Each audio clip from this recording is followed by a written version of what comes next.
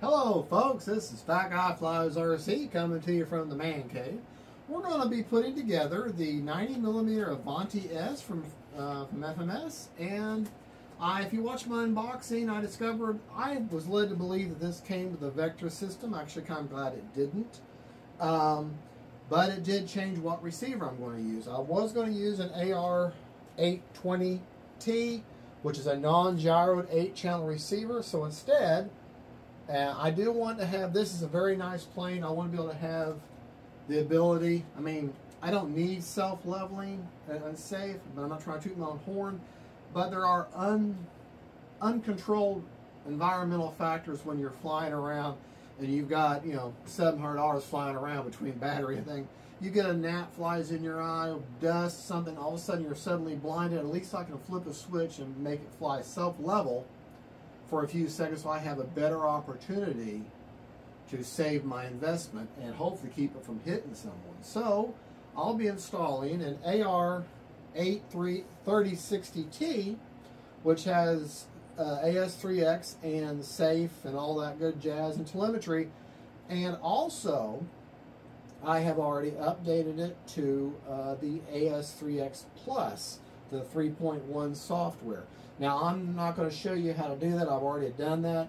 I will put a link to the Spectrum's tutorial on their official on how to do it. I would much rather you let them be liable in teaching you how to do it, and that's what I followed to do it. It's very, very simple, but I'll put a link to that video in the description of this video. And so that's that. I've installed a new KM model afterburner. I did that off camera. Right there, but that will, there I have another video on how to install the afterburner, the KM model afterburner, so I'll refer you to that one. But the first thing we're going to start off with is installing the tail, or the exhaust. I did not get the thrust vectoring, okay, did not want it. However, to make for size and everything, they do have you have to install, this is just bare foam here. Let me move this camera just a touch. Alright, now for this procedure you're going to use 3 of these 16mm, the longest screws that come with the kit, and then 1 of these little 8mm machine screws. Okay, so you're going to use a total of 4, okay, to put on the tail. You're just going to slide, there's carbon fiber spars, you're going to line that up, okay. It only fits in there one way.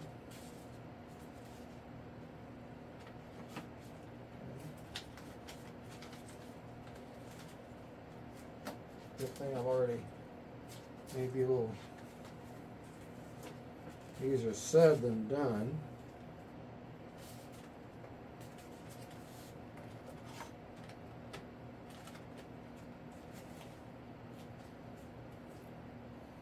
Yeah, I'm not doing anything wrong. That should line up. That is definitely the bottom there.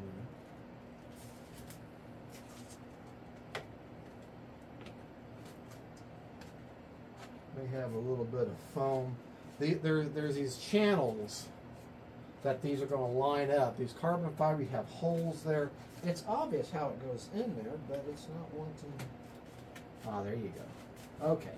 Get the bottom one lined up, and there, it slides in like a glove. Now that one short screw, the short machine screw, goes right here on top, and it keys into that one tongue and groove hard place there that went in just now. You have to get to them. Okay, once it gets bite, you know it, and that's going to bottom out there. And now you're going to take your 3 hard screws, the 3 16mm longer screws. Okay, I suggest putting one bottom in. There's an obvious hole where it goes. Okay. And this way, in the future, if you decide, put my body up against there to get that to. This reminds me so much of the F-86, their FMS 80mm F-86 as far as how to put this tail on. Has a very obvious bottoming out point. Don't just get it nice and tight. Don't go crazy. Just get it nice and tight. Screw holes are here on the side, right in the black, which is kind of a shame. It'd be nice if they gave us some little black decal stickers to put over that, but because now you're going to have this silver.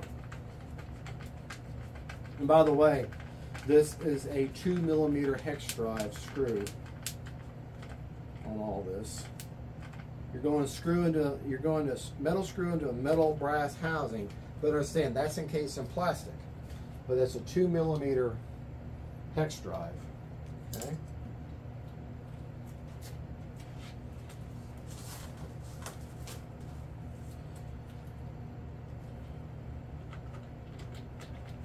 All right, we'll go through the entire setting up safe and AS3X and all that in the radio video, which I've done that so many times now that it's like old hat.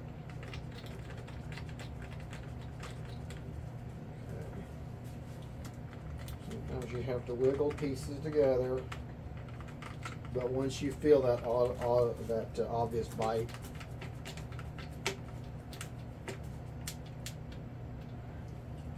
one thing they've made a mistake here. This is bare foam. This should be hardened plastic, because a lot of people are going to want to scent their model. Think, well, I don't know if you can. I mean, they may not be able to do that. All right, that's bare foam. This should have a layer of plastic on there, in my opinion. All right, now the rest of this assembly is entirely done with the 8mm smaller machine screws. All right. You're going to get it in your kit. There's going to come one elevator servo lead. Okay, they're both labeled servo because you want to make this both elevators into one signal. Okay. Now this is important. Anytime you're hooking servo leads together, let's move over here so you can see what I'm doing. Okay, anytime you're hooking servo leads together, you see how you have, I'm sorry I get louder when I get closer to the camera. See how you got yellow on one side and brown or dark on the other?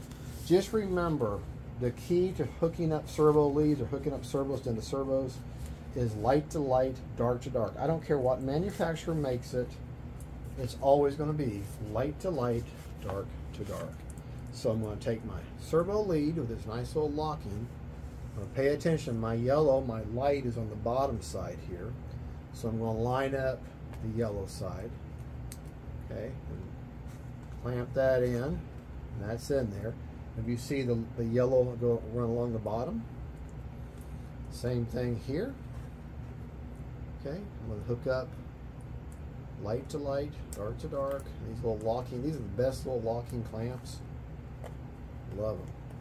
They have a very obvious locking point. And since this entire model screws together, if this one servo doesn't work, I can easily unbolt everything and swap out the servos. And if you looky here, all you'd have to do is take those two screws out, pull the servo out, and run that lead, and just tuck a new servo lead back in. So very serviceable. Okay. All right. Now you're going to take this whole piece, back you up just a touch. This entire piece, okay, is going to rest just like that, okay?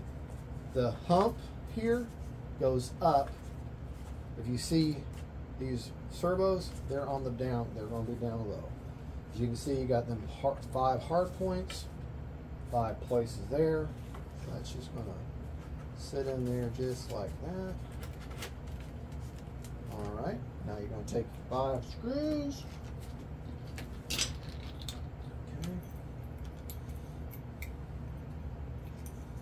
Provided I can get a hold of them. Start with this furthest one back.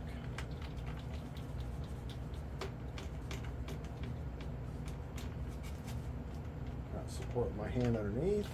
Has a very obvious bottoming out point.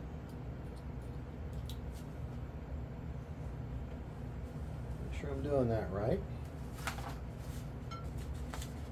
And once you put the wings on before you put, then I got to move around the wings. I don't want to do that. Okay.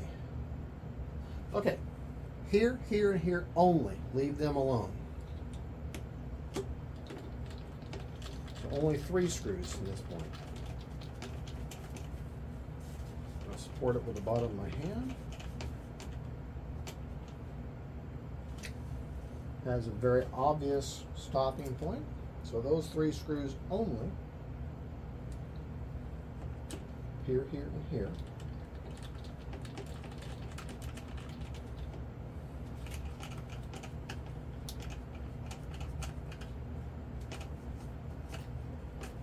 Okay, when you start seeing these plastic doublers dent in a little bit, that's where you're tight enough. All right, now we have this aileron, or the elevator lead into one lead. Here's labeled elevator. Same story. I'm going to take light to light, dark to dark, hook those up. Okay. They have it. You feel them kind of, they kind of just click in. So it's kind of a soft little click, but it clicks in. Okay, keep that. Should have plenty of room for these. Take these servo leads, and you got a little bit of room there. Okay, try to tuck them down in there the best you can. Give you space. Now here's where you're going to need to pay attention. Okay, I wonder. Oh, yeah. Hey, that's smart. There's a trough there because I don't want to pull those pins out. Okay. All right. I'm going to run that through there. There's a tiny little trough right there. I didn't see that. I'm sure it says that in the instructions. Sure enough, yes, it does. Okay, so this is where let me make the mistake. Because if that was laying across there, I might cut the wire. Okay. Take your, there's a little trough. Run that through. See how it runs through and comes out the other end and makes those things nice and flush. Those lead connectors. Now I'm going to go back and hook it back up where I had it. Good. That ties some. That's a nice clean install. I like that. I like it a lot. Okay. Tuck that down there like that. Tuck that down there like that. All I've got left is my rudder. Grab my rudder here. Okay. Now, same difference.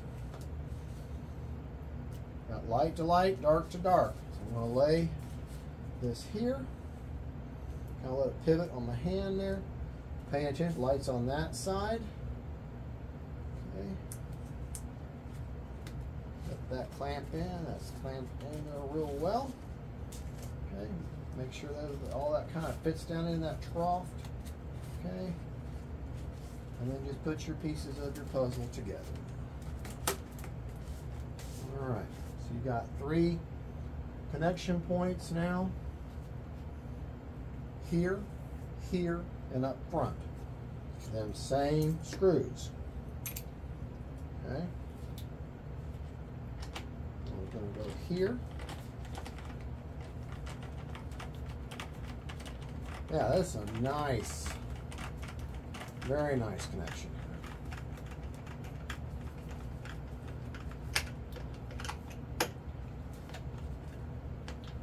Very obvious bottoming out point.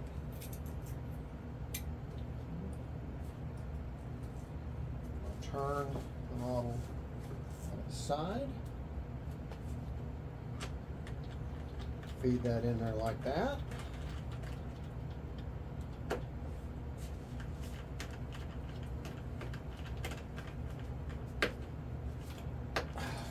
Okay, that's in there good.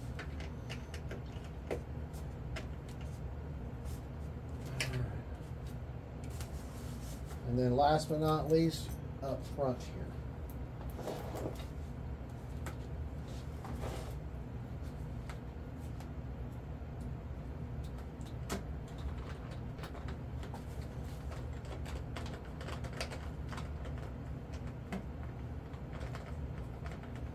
Feel that kind of clicked in there?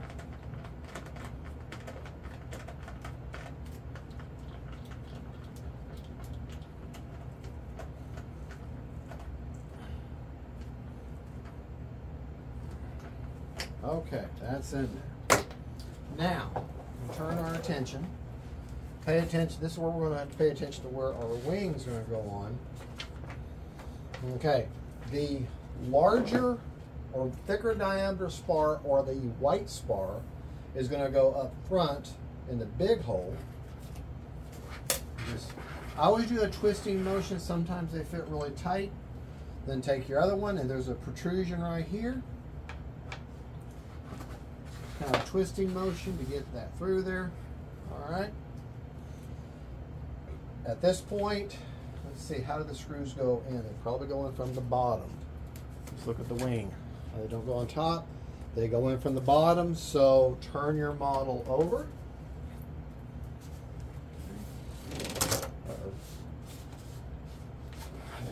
Go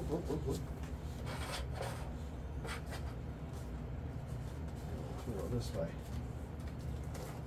I know I've probably got I'm in the camera. I'm in the camera there, man. All my wires just kind of hang. That's fine. I ain't going to hurt nothing. Here's my hard connection points here. Okay. Go ahead and slide this wing here on here. I know I'm blocking your view. I'm sorry. But here's line. Line that longer one up for line it up. Both of them up. Twist them in. Slide that in.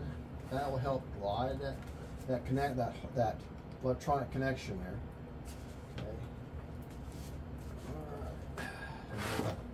Has an obvious stopping point in the wing. You'll feel it. Okay. This is going to. You don't have to worry about this. It's going to line up automatically.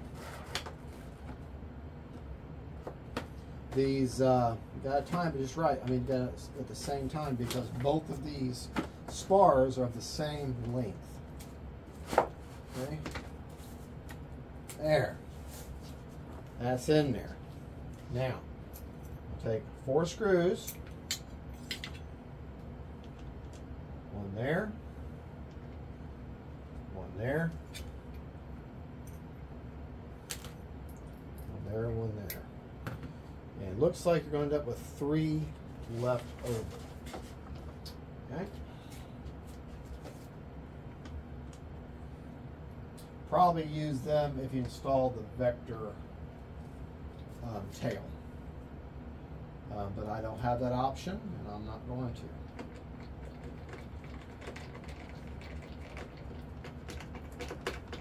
to. And the vector tail, the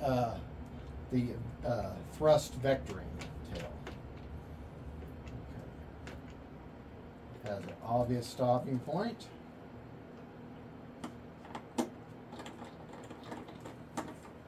Doesn't line up, just kind of press on one end of the wing. Sometimes I'll use my body, kind of press in. I already see one defect with the design that I don't like. See this right here? These inlets? Just bare foam. This should be lined with plastic. This area here, because you'll be grabbing this plane, that should be lined with plastic. FMS, you should have done that. Shamey, shamey, shamey. Great model, though. All right.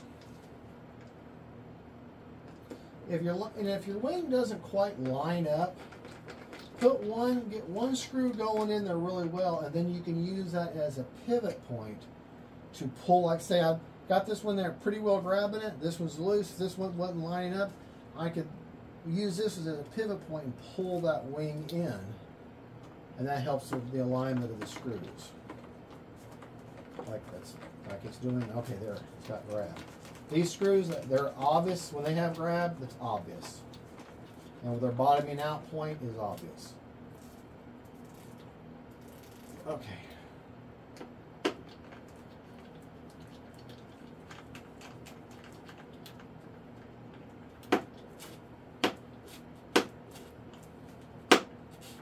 All right. Okay, I am not going to install any of the linkages yet. I'll do that as part of the radio build, as part of the radio video. Okay. But, oh, that's nice. The back end of these wings right here, that's plastic. That's hard plastic. That's a nice touch. That's a big model. All right. Back you up just a little bit. Okay. Put on the hardest part of the installation.